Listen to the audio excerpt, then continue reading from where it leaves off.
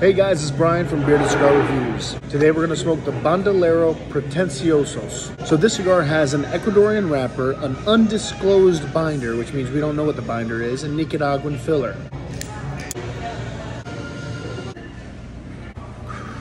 When people come in and ask, hey, do you have any Cubans? We always say yes, but they're pre-embargo, which means pre-1962.